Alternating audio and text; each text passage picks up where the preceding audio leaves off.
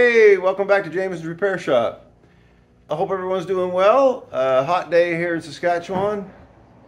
Got the lawn mowed this morning, getting things looking better. Working on the 65 hardtop today. Taking the seats out, right in here. Getting ready to take the seats out. And I'm going to install this carpet over here. So I had the carpet out in the sun for a while, but I'll put it back out before I install it so it's good and supple. First thing is, take the seats out, and I have some sound deadening mat I have to put down. And after that, we'll throw the carpet in her. So let's get at it and get her done. Alright, anybody that's not done this before, you need a 9/16 deep socket to take the seats out with. I'm using just an air ratchet, but you can use anything. You can use a wrench if you want, but I use the socket and air ratchet's quicker. There's no carpet left in here, as anybody knows that's been watching the channel. They'll already know that this has been stripped out. The floors are in really good shape in the back, and I painted stuff in the front, so I'll do a little vacuuming once I get this all out. And I'll put that sound deadening stuff in. There, I got the seats out. These pans are all nice and solid now. I all painted them up nice. That's just dirt that's in around there. This could put a little rust. I did rust treat all this, but I'll do a little more. And same on the other side. It's all cleaned out. Now the seat belts. They're about 3/4 socket seat belts or a wrench, whatever you can get on them. Watch your back lifting them out like anything else. You're lifting in an awkward position. Driver's seat has the power seat cable, also the cable for the seat belts. Vice versa. I forget which one's which. Either one. There's one for the power seat and there's one for the, I believe this is the power seat. This is the seat belt cable, I think. Either way, you have to remember to make a slit in the carpet for those to come up through too. And that's about it. These carpets had screws. There's a screw there, and I believe they had some screws along the sides in a couple spots. They were glued over there, but when we got, it shows in the book where to put them in your manual. So if you don't have a manual and you're working on one of these cars, you should get one. It'll come in handy. Get a shop manual. All right, here's a clip on group 18.7 for carpets. Tells you how to do it.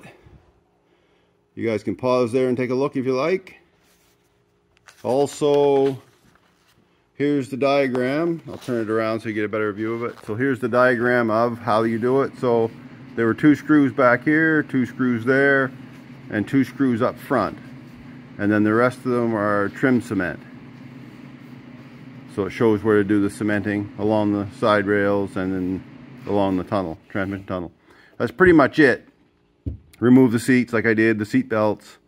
The back seat has to come out, all that stuff. So once you've done all that, you're ready to do the carpeting. There's a couple holes here. These will all need tape put back over them. So all I'm using is some black Gorilla tape. This is all under carpet inside. It'll be fine. Originally it had like a gaffer's tape on it, but I was going to get some hockey tape made by Renfrew here in Canada, and it's they have some of the wide stuff, and it's a cloth tape like gaffer's tape, but I forgot to get it, so the project must go on. So what we're going to do is Gorilla tape it. There she is, Gorilla taped up. That'll be just fine for this job. Well, there she is. One side almost done. 3.5 sheets of this Amazon Basic butyl adhesive back stuff for the foil and adhesive. It sticks really well, but you will need a roller to get it to work down good. I put it out in the sun. It'll help.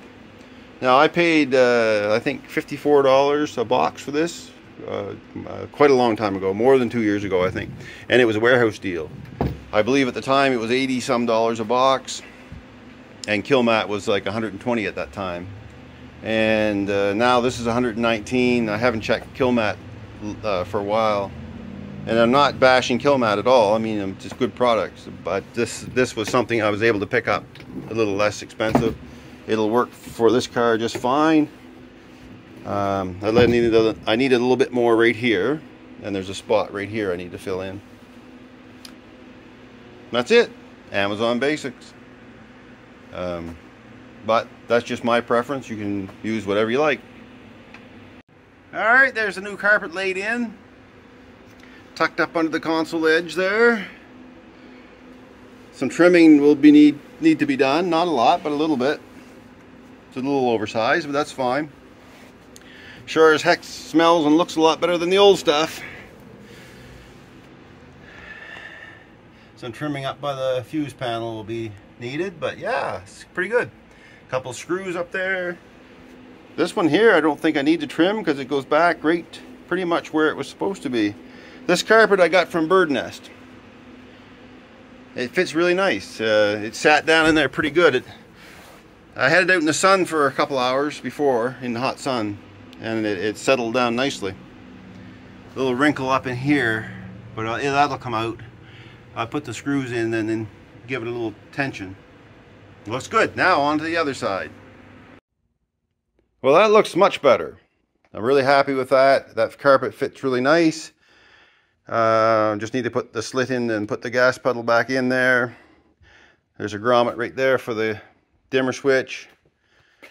I'm going to have to get more sound deadener for under the back seat because that's all I have left from that box. So it took pretty much a whole box of that Amazon Basic stuff to do there. To do that in the driver and the back seat floor pans. But yeah, so she's looking good. You got the seats have to go back in. Seat belts have to go back in. Don't forget the seat belts. But I'm pretty happy with that carpet. It looks nice in there. Smells nice. Better than an old ratty stinky one. Well, that's it, guys. It's hot out here. It's 4 o'clock Saturday afternoon, and I'm sweating, and time to go in and have a refreshment or two and enjoy the evening. All right, well, thanks for watching, and we'll see you in the next one.